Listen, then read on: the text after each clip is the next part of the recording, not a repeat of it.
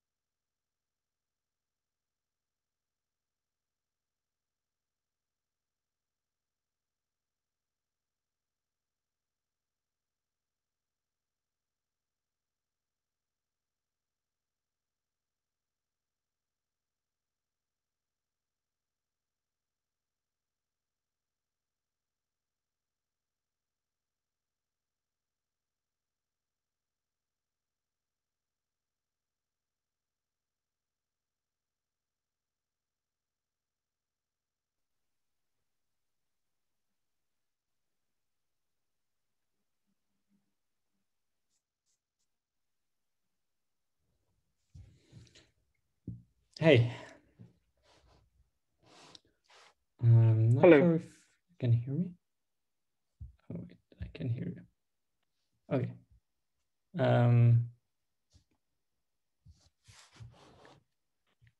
Can you hear me? Not sure. Yeah, I can hear you. Can you hear me? Hello. Okay. No, can't hear you. Okay. That's weird.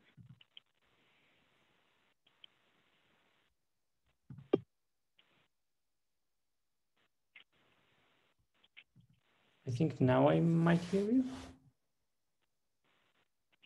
Hello. Can you hear me now? Yeah, now I can hear you. Okay. Cool.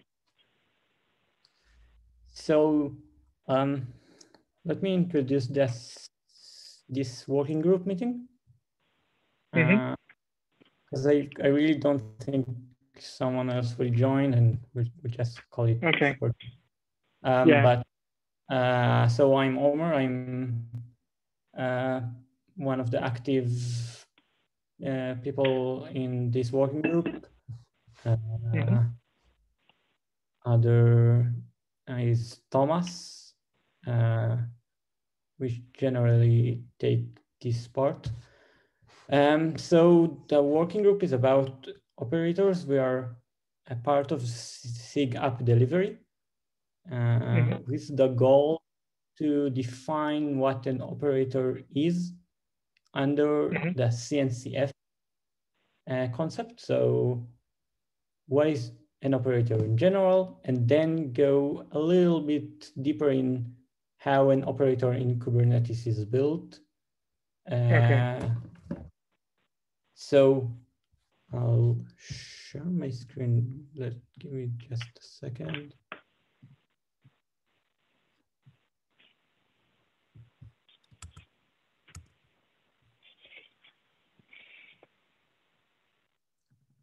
So can you see the white paper? Yeah.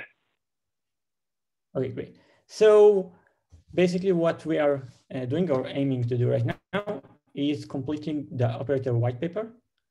The way we are doing it is that we take sections, and each time we open a pull request with a couple of sections, give it a week or two, and then merge it. I don't have the GitHub right here, but it's somewhere in the notes.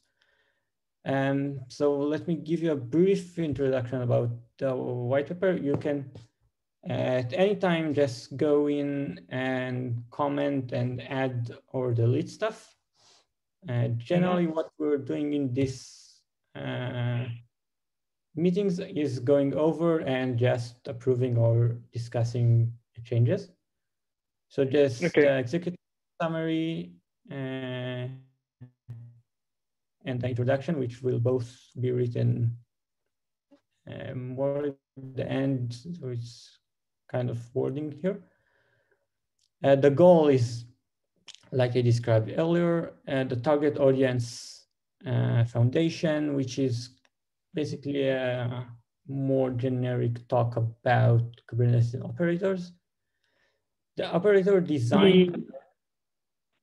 A little bit to the is I've been like actually developing some of the operators using some of the available operator generation frameworks like Cube Builder, Operator SDK, previously generated code using code generators and client Go alone.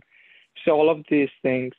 So one of my questions is more about, so when you talked about like a more generalistic approach of what an operator should do and what in the world of Kubernetes, how we can define an operator, like where can I find more information about those architectural discussions that happen for generic operator versus Kubernetes operators? So this is basically the operator design pattern. This is a more general approach that where we think about a software that have the operational knowledge, what in Kubernetes is called a controller, and it watch some declarative state, report some declarative status, and manage some resources. Yeah. So it's just taking the concept of a controller into more generic design pattern in the sense that we don't define it in the wording of controller, and we're not requiring it to run and extend the Kubernetes API. Okay. So, and after we described this part, this also describing the characteristic of it, sorry for that. There is the Kubernetes operator components, which is taking the design pattern, but giving it the right names. So here you can see the controller, it watches custom resource, it reconciles the desired state, just all the things that KubeBuilder and everyone else gives out of the box. So once again, we talked about a little bit controller and custom resource and control loop. And the second part of talking about operators in general are the operator capabilities. So we want to define few capabilities that an operator can say, I'm implementing this capability. And this, if you know this capability, you know that I'm doing everything right as it's written. So for example, an operator can have the install or ownership capabilities, and then the operator will know how to provision everything, to check everything, or to take ownership on external resources that were already provisioned. And for example, there can be the backup, the scaling, the auto scaling, uninstalling. So all these are kind of capability model that we try to build. And the The third part of more general operator is the security and risks, which is once again, we don't want to get inside of how you write the controller itself, so the language and all that. Of course, that can affect the security and risks, but that's a little bit deeper than what we want to describe here. But yes, we want to describe how you build trust, how you discuss the API permissions you need, how do you monitor the audit log. So the more general thinking, unless so that can be good if you're running inside the cluster, outside the cluster, or maybe even if you run some Terraform in a way that it can continuously watch GitHub, for example. Okay. Another quick question. So does this SIG also care about the authorization and authentication with controller being like a native support for any of such kind of authorization and authentication within the controller itself? Like, is that a whole different chapter? So in general, we're not approving or signing any operator it is. We're just trying to laying down the foundation of what an operator is and what are the capabilities, but we will not take part on proving or for adding or vetting for operators. Okay. Excellent. Yeah, I hope that was answering the question.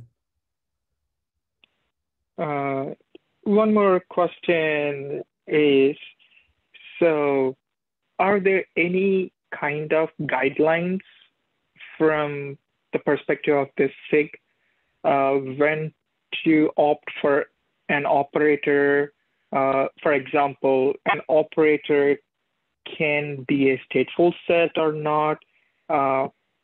Can operator be scalable in a sense that there could be multiple versions of a controller of a given operator and load balance among them? Does the SIG lay out any kind of guidelines, or is that also out of scope for this? So I'm not sure. We will probably need to discuss somewhere around, even in the general design pattern. So is this software should be only one of it, or should be able to scale? Should it keep state?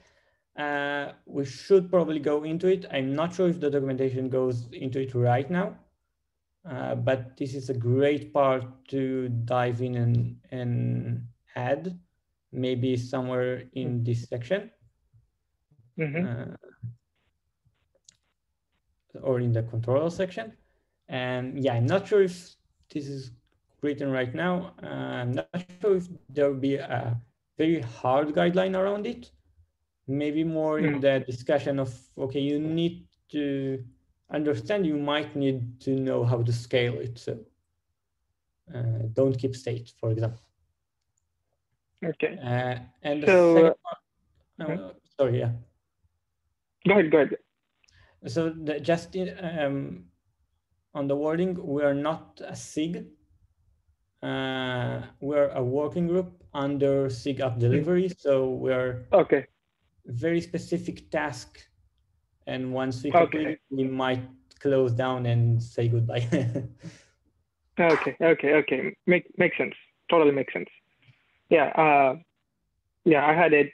I thought this is the entire SIG meeting. So I was asking all kinds of questions. Didn't realize that this is a very working group confined to one particular area of discussion. Yeah. I think those are the only questions I have regarding this. I actually have gone through this document, not very much in detail, but at a high level.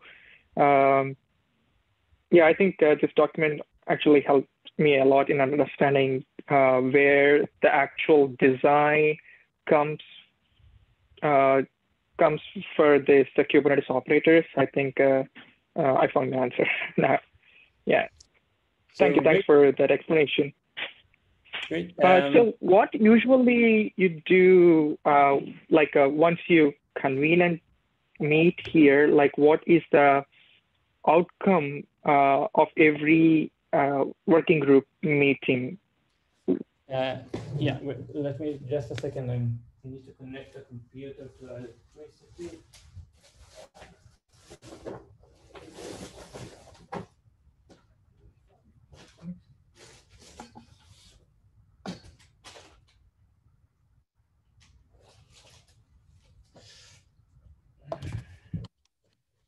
Okay, so generally we go over the document and solve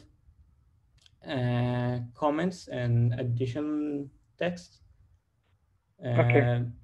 As we try to get a good consensus inside the working group and then go out in a public PR and get consensus in a bigger wide. The end result will be a document that we will present in the SIG app delivery and get the SIG approval for it. And from there, I'm not sure, but from there, that's the SIG responsibility. It is an ongoing process, not short one, and with all the situation this year, so it's going slowly. You are welcome to add comments, as I said before, on every stage you want. You can add multiple people write parts, so you can just take part, write it up, or even delete it and write it again. We also have a Slack channel, the CNCF Slack called SIG App Delivery Operator Working Group. So also feel free to jump there, ask questions. Sorry, sure. And walk around. I think that all the holidays and the situation about their own, so people didn't join today. Probably next meeting we'll have more people. Yeah, totally makes sense. Yeah, so I should be able to add any comments in this document, right? Yeah, I think that comment is open for everyone, suggestions. Okay. If not, just write in the channel and I will figure out why it's not working. Sure. Yeah, makes sense. All right. Yeah, I think that's it from me. I'll try to put my comments or questions into the channel. I think that is more active than putting comments here in the document. Great, thanks. It's great to have you here. We'll happy to more people join in and contribute. All right. Thank you. Thank you very much. Have a nice day. Thanks. Goodbye. See you. Bye.